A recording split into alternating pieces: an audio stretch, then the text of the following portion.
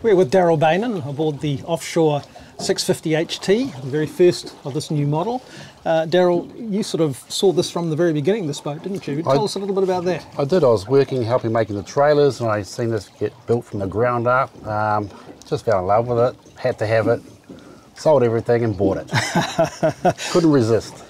So our plan for today is just to go out and just have a little bit of a play out there and try out the boat. I think there might be still a little bit of slop left out there. Oh, that's fine. It'll cut through it, no problem.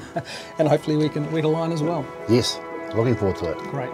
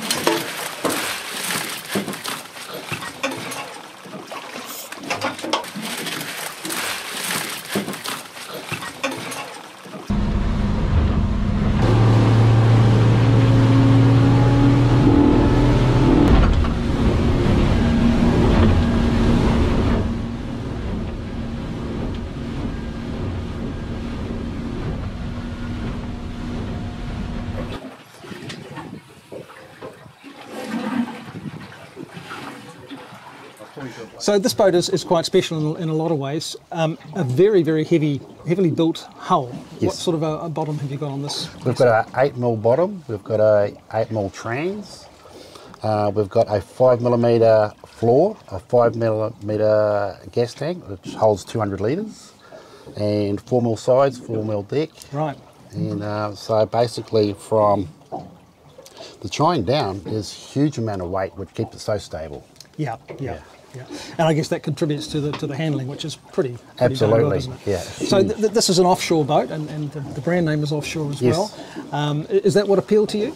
It is. We do a lot of offshore fishing, and we just like to get to places kind of relatively quickly, safely, and it does that job really well. Now this boat is rigged out for fishing, quite obviously. I mean, Yes. we've got a fishing transom. We've got things like tuna tubes. We've got rod holders for Africa. You know, it is all really well set up. Lots of storage as well. Yes. So, if you were to do a fishing day, a bit like we're going to do today, what sort of thing would you know, how would your day kind of pan out? Well, we'd probably start off in the harbour. We'll get some live bait. Then we'll probably shoot off to the islands. Sometimes we'll go about 50 k's out, Right. Out to the Makahinaus, Right. and spend the day out there, going around the islands, have a stop, have a feed, have a little bit of a drink, good fish, Yep. and then shoot back in the evening. Right, Yeah. right. So it's a lifestyle kind of a boat for you guys. You know, It is, you can really... yeah. Now I noticed you've got quite a bit of space in the forward cabin there, quite long berths. So would you consider spending overnight sort of stays on this boat? Oh, absolutely, yes. We'd stay overnight. Very comfortable. 1.95 metres long, Okay. and so you fit two guys in there, no worries. And you carry a bit of fresh water as well. We've got 30 litres of fresh water, yes. Okay. Yes. Not just yet, we've only been in for a few minutes and just a bit of film. So what bait here fishing with John? You got soft bait on? I've got a soft bait on. I can't tell you the exact colour because that would be letting away the secrets, but Very good. no, it's a Z-Man soft bait, Thank you. Right. unscented soft bait. One's going down. And It's been very effective. What depth are we fishing? About 33 metres of depth presently. So I've got 3/4 of an ounce jig head on. It's getting down okay. Haven't had a bite yet, but this is only the second drop, so we remain hopeful.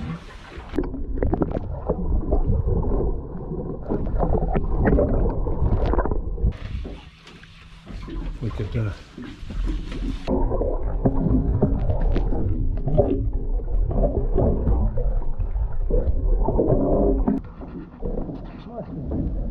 That's a good one.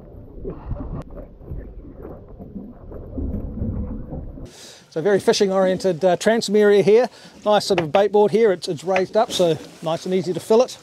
Plenty of rod holes across the back. I do like the way that this opens all the way up, so you've got a really big area. If you wanted to say, deal with a kingfish or something on board, you could do that quite easily. You've got a sink here, got a drawer underneath, there's plenty of them. It's not going to rattle around, it's nice and it's well in there. Underneath in the transom wall we've got a couple of heavy duty batteries, 2 of them, 900 CCA, yep, really heavy duty batteries, so you're not going to run out of oomph with this boat. It's got a big 16-inch Simrad NSS Evo 3 sounder, so you can run that the whole day and not have to worry about it. Power, Mercury Pro XS, 200 horsepower V8, sounds fantastic. Heaps of oomph. We've got hydraulic steering as well, which makes it very, very easy in terms of steering effort, and of course you've got the digital throttle and shift, so it's a piece of cake as far as changing in and out of gear goes. So the live bait tank is under the walk-through transom. We have a nice little lift-out transom door here. At the moment it's full of our quota of scallops, we're pretty lucky. Dive ladder on the outside. Separate pump for the live bait tank, separate pumps again for the tuna tubes, and of course a separate pump for the bilge as well. Nice full length, deep side pockets either side, plenty big enough for dive bottles. You can get 2 or 3 along there, along each side. And under the floor there's another wet locker which will also accommodate a couple of dive bottles. So if diving's your thing, you've got plenty of space to pack stuff away. So offshore boats have used U-deck all over this vessel. Feels really nice on the feet. It's sort of a bit of a cushion on the feet as well. They've also used it on the coamings and even on the foredeck, so for a bit of non-slip. Looks great. Feels really nice, and it's easy to clean as well. So the helm position's pretty comfortable, nice comfortable seat. It's adjustable in and out. It also has a bolster. I love the one-piece screen here. The vision through the forward screen is absolutely superb. We've got a single windscreen wiper on there to clear it should it get a bit of spray on there, or perhaps on a cold morning or something when you get a bit of condensation on the outside. But really the visibility is excellent. We've got sliding side windows, and of course the hardtop is open to the rear, so you've got plenty of ventilation. So there's a fair bit of space in the forward cabin. The berths are 1.95 metres long, so you could stretch out, a tall man can stretch out in there quite happily.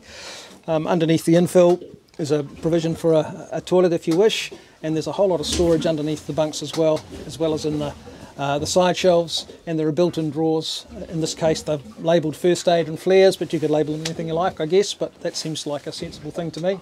Lovely 16-inch NSS Evo 3 Simrad unit here. Does everything you want it to do. You can also run the Mercury instruments, etc. through the display. It's set up to do that. We've got a Maxwell winch and a Rockner anchor, Lenco trim tab, Simrad VHF, and a Fusion stereo system for some sounds while you're enjoying your day out on the ocean. A feature of this boat is there are grab rails all over the place. We've also got a nicely lined ceiling to the hardtop, but everywhere you reach you've got somewhere to hold on to, which is really useful for an offshore type vessel like this is designed to be. So we've got lots of rod holders in this boat, not only for storing rods but also for fishing from, and that's what these ones that go through the coamings are designed for. They're all angled correctly for trolling, so that if you want to use this boat for game fishing, they're perfectly angled for that. You've also got the advantage of these 3 cup holders or sinker holders, whatever you want to call them, but they're quite handy. There's 3 each side. It's a nice little touch too. We've got a pair of drawers either side. You can use them for fishing tackle, you could use them for odds and ends, tools, whatever you like, but quite handy, tucked away, and they're not going to fall out either. Rocket launcher, the angle is pretty good. The rods don't hang too far over the cockpit, so they don't get in your way when you're fishing.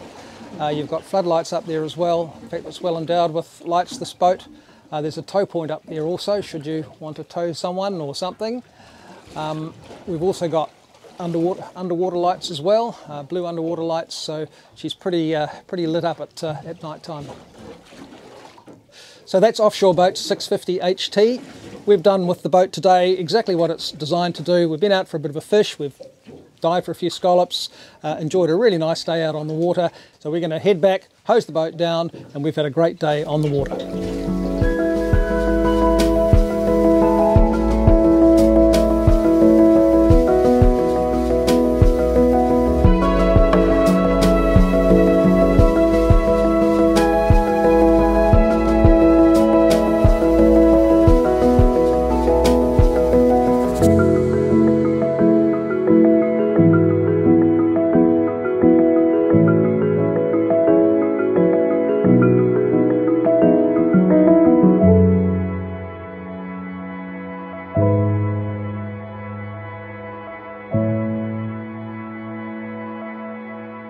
John Acklesome from Boating New Zealand. Thanks for watching. If you'd like to see more of these videos, please subscribe to our channel.